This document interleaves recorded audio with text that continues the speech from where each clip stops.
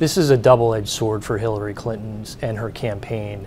On one hand, there won't be any criminal charges, but on the other, it's a completely scathing review by Jim Comey and the FBI. He said that Clinton used very poor judgment here. That's something that no presidential candidate wants to have attached to him or her. I think all of these things are more and more examples of, that lead people to think that the Clintons try to play by their own set of rules and that they get away with it. This makes it much harder for Hillary Clinton to make the trust argument. And the irony is that this is all coming hours before Barack Obama, the president, her one-time campaign foe, is traveling with her to essentially make that argument, that she is the trustworthy candidate here, the person who we should turn the levers of power over to in the White House.